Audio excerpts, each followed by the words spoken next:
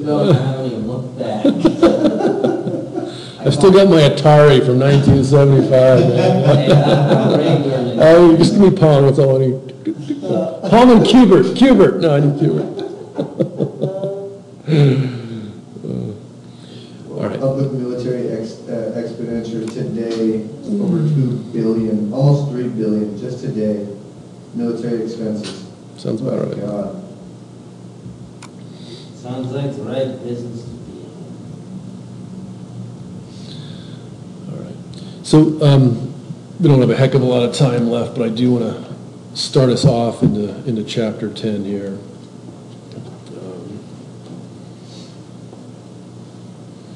So nuclear power, this is written by Janet Ramage, and what we're looking at is how much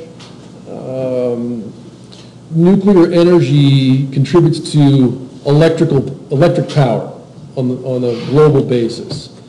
So it started growing obviously in the 60s, took off a lot in the 70s, going gangbusters in the 80s, tapering in the 90s, and more or less peaking within the last decade. The graph on the right shows it as a percentage of the total. So it peaked out right around 17, 18% and is on the decline. And I think that answers the question we saw earlier about what about the data from the Chinese paper? We aren't building anymore. Mm-hmm. That's the reason for the decline. In the 90s it pretty much stopped. Yeah. The next graph shows startups, so the greens are startups, and the reds are shutdowns. I think a lot of what we're seeing right here is sort of the post-Chernobyl days. And as with any technology, as with any system, it's got a finite life, nothing lasts forever, it's going to start sometime and stop at another time. You can also see, these are discrete events, so that's 1, 3, 5, 4, etc. So just like each one of those little dots on the Chinese paper, you can count them. There's just not that many of them, so they're pretty easy to count. Okay, so that's kind of big picture on global consumption. The next little bit here gets fairly technical. Box 10.1 is worth spending some time on. Let me do that, and then we'll get into the figure that's in front of you right now.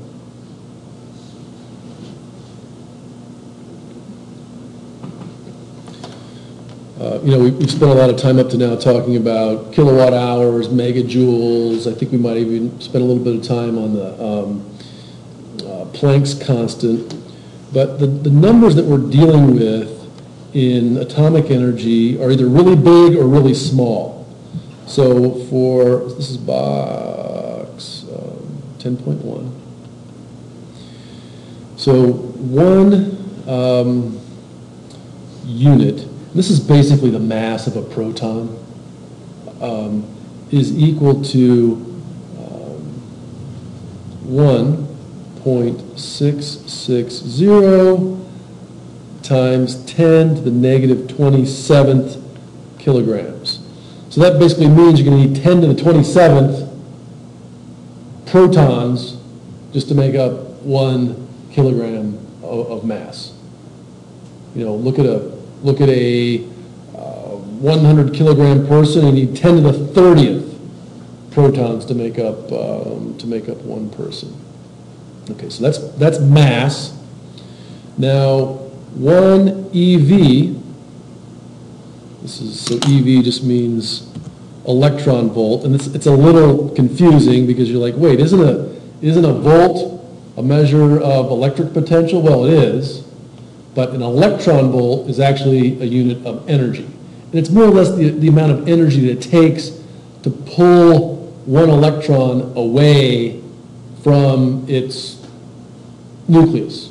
Last week I showed you those little nuclear models of the methane atom, showed you where the electrons were. If you had a little nano tweezers, you're like, hey, I want to pull an electron out of there. How much energy does that take? Well, it takes 1 electron volt, which is 1.602 My pad's getting, Times 10 to the negative 19 joules. yeah. And a joule, if you remember, is already pretty tiny. You know, you need 10 million of them just to stay alive each day. 2 times 10 to the negative 19th joules.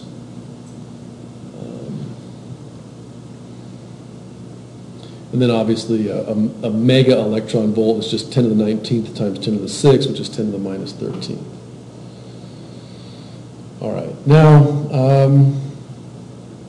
let's also just do a little bit of Einstein, and maybe we'll call it a day.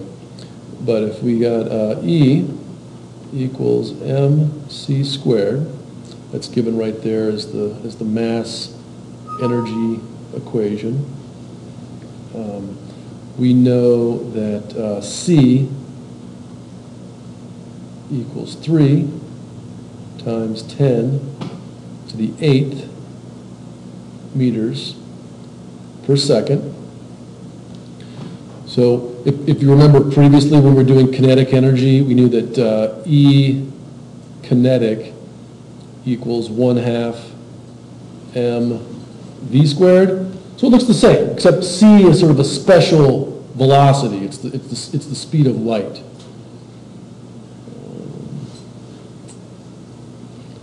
And the other neat thing about this is that E is in fact expressed in joules. The mass is expressed in kilograms. And C is expressed in meters per second. And it's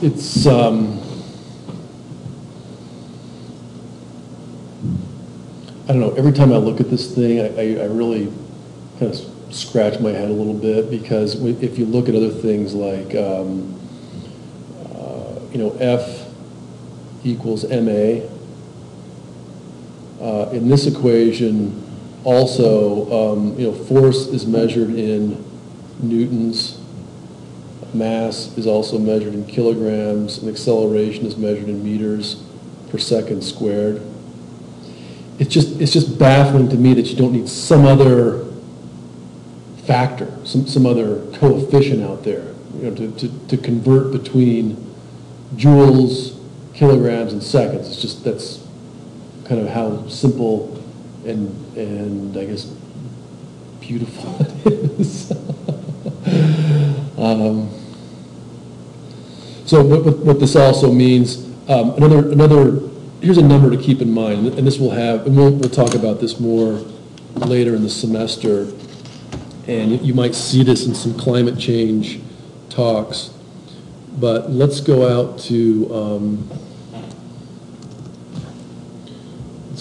this energy released in the Hiroshima bomb.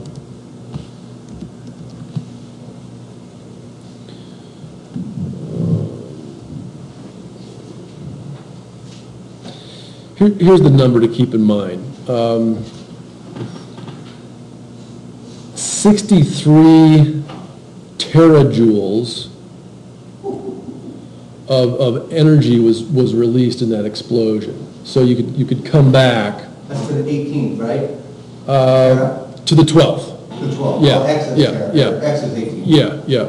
So 63 times 10 to the 12th joules of energy was released. That was turned into heat, into wind, into noise. I mean, you name it. But you could then go back and say, some fraction of that mass was missing. Whatever was, in the radioactive. I believe this was a plutonium bomb. Oh no, this was gun type derived. No, this is uranium-235. It was a uranium bomb. Some fraction of that mass just wasn't there anymore. It was turned into energy. As I said, radiation, wind, what have you. So there's one example of the relationship between mass and energy.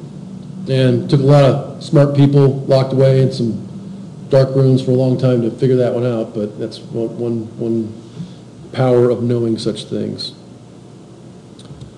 Okay, well, we'll call it a day on there. On Thursday, we'll pick it up with 10.3 radioactivity, and then go through some of the technologies of nuclear reactors. So you emailed those two incredibly intelligent people in the learning centers stuff? I emailed Betsy in the Learning Center, giving her a heads up that she might have some students coming her way. In the email, I've got, the contact names and hours for both Treenan and Dr. Sloan. Okay. And Betsy she's really good about emails. She'll say, yeah, Treenan's in today or sick or whatever. Here's Debbie's email, let her know. So, yeah. And they're great, very patient. Good. Yep. That's definitely what I need. Yep.